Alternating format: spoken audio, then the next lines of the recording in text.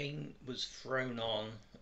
And you could see how quickly I was painting actually using these strokes. I had some music on for a bit, and then I changed to listening to a Turner documentary, and that was when I really felt like I could get moving. It's quite a dark bit there.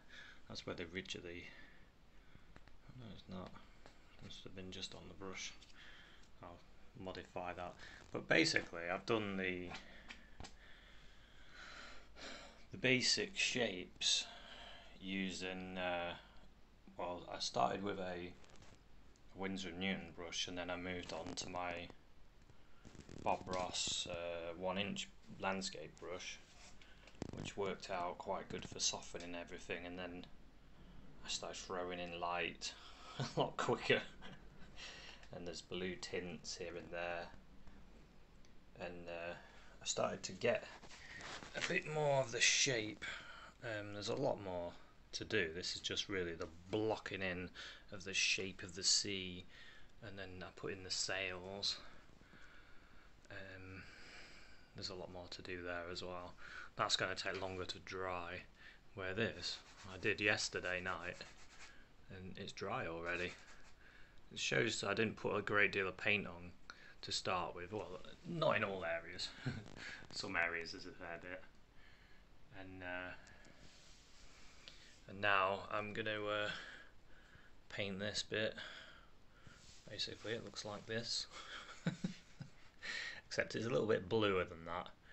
My printouts came out really warm, so I'm going to have to keep that in mind, keep cooling the colours down to match the painting, but that won't be too difficult really. You can always paint over what you've done and stuff. So yeah, so that's the challenge now, get that bit in. To me, this is the hardest bit of the painting. The most detail is in this area, and once I've got this part done, it's plain sailing from there. I need to paint that flag as well up there, and there's a flag that's going to go there. But this colour, this nice light of the sail, I used a little yellow ochre, something that I never thought I'd be using on a sail. Just grab it. Flesh tint, so a bit of a grotty tube of flesh tint. But it's not something I would really use on flesh, but it is a nice colour for the with some white to get that nice sail, and I also used it in there as well. Sort of a yellowy orange and flesh tint. Worked out quite good. So yeah, anyway, I'm going to focus my brain on this bit, listen to some more documentaries probably, because they work the best, and then carry on painting, just enjoying it. I'm not going to do a full video on this because it would just be too long, so I've got to do parts. I'll just do updates. Maybe as I get a bit better I can do better videos. Or I'll just do some hour-long sketches or something, because I do find it difficult to make a video when you do something this scale. So this is the best way I can find, and my little thoughts might help you if you're doing a big scale painting as well. I found using my finger in this painting has helped quite a lot, because sometimes I can't quite get the accuracy I'm after using my hand, using a brush, sorry.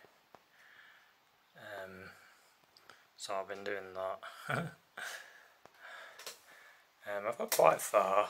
I've done this guy, this rudder thing needs redoing a bit. There's a bloke there, they almost look like ghosts when I'm painting them in to start with. They start like that, and then I need to start bringing them out.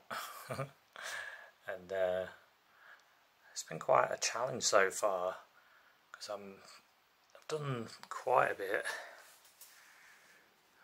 as you can see, but there is a lot more to do. A lot more. There's this chap that's here that I need to do. You can see where his head is, but I realised that I've got the angle slightly off, so I was just getting some paint on my finger. I'm just gonna run it down there, because I think there's a bit more dark there. Well, there is, looking at the reference. It's just that angle. I've been really struggling with that angle there. But and all this needs a bit more darkness on it, but I can work that.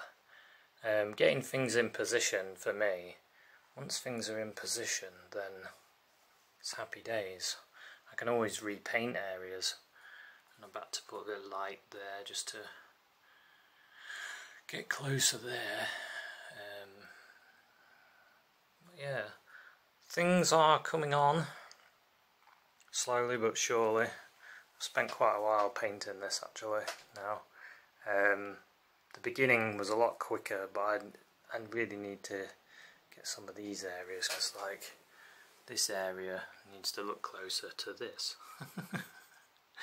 Well, that's what I'm aiming for.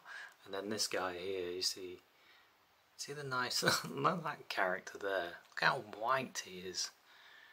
See how good Turner was with light. We've got the light bouncing there, and then there. I think it's phenomenal, absolutely phenomenal. Of course the light coming there, onto his head, onto the shoulder. It's got some really nice lights to it, and I've got to try and replicate that.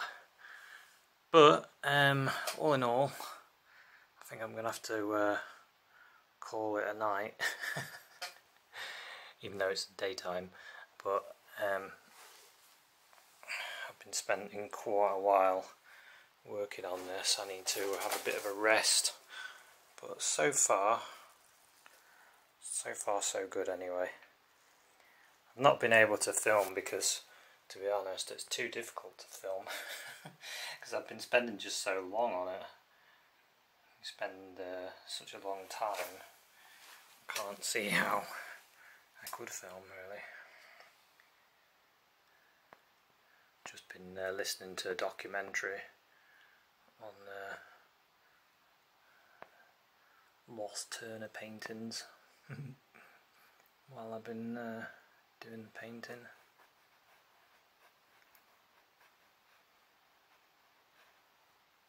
Just putting the dark in there. Yeah, so they're both struggling, helping lift someone out. I think I can see an arm in the water. I'm not too sure there. It looks like they're grabbing something. In the boat. I think they're grabbing something in the boat. Yeah, it's quite a dramatic scene, this. But anyway, I'm going to, like I say, I'll probably have a break now. Whether I do any more, I'm not sure. I might leave it there. But it's looking pretty good. I'm at the point where the sun shines in here and it gets a little bit too warm. But anyway, that's my update for today. Not too bad. I've done quite a bit. And then hopefully get some more done tomorrow. So I'll say bye for now.